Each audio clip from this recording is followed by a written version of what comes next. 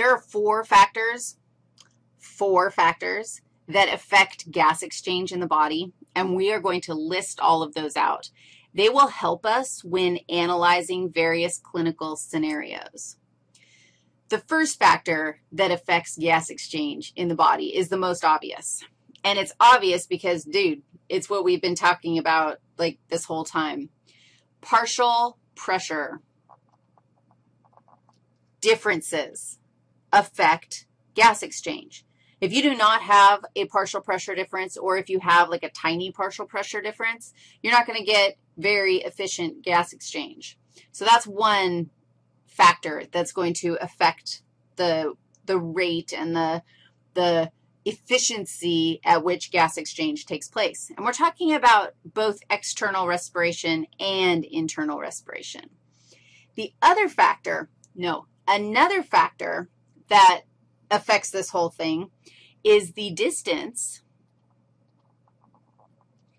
between alveoli and the capillary. That would be this distance right here. Now, in conditions such as pulmonary lung, edema, swelling, and you should be able to process, because of our lecture on capillary exchange, you should be able to process like what are some factors that might lead to pulmonary edema. We might end up with extra fluid in this space between the alveoli and the capillary.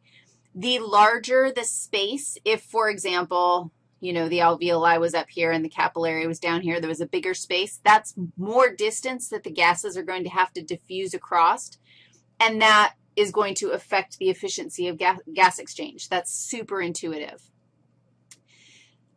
Related to that, or relevant because of that, another factor that affects gas exchange is the solubility of the gas. And this is relevant, and I think we already talked about this. Actually, I don't know if I did talk about this or not. Carbon dioxide is way more soluble in water than oxygen. And that's kind of, you know, you look at all of our concerns about carbon dioxide in the air, carbon dioxide diffusing into the oceans and making the oceans more acidic. That's all horrible and a very real concern, because carbon dioxide is super soluble in water. If you have carbon dioxide, if you left a cup of water out in the air, that water is eventually going to become acidic because the carbon dioxide is going to dissolve into the water and become carbonic acid in the system.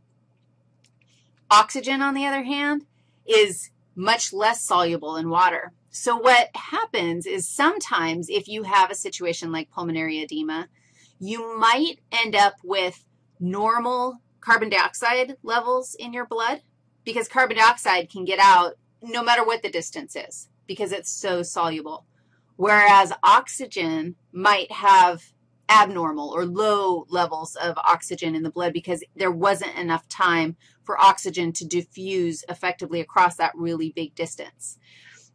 That's something to consider when evaluating blood numbers, data.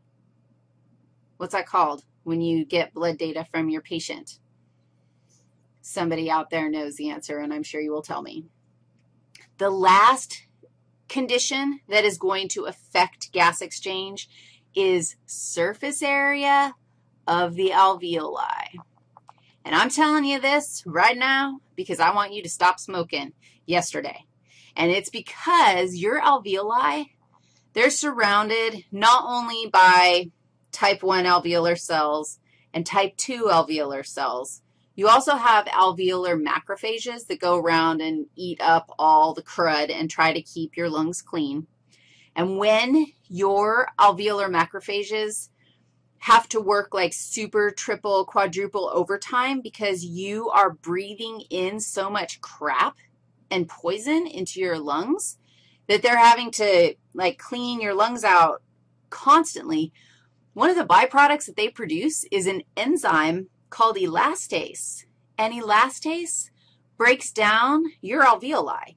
Number one, it breaks down the elastic fibers surrounding the alveoli, which makes it hard to exhale. Number two, it can literally break apart the walls of the alveoli. So where you might have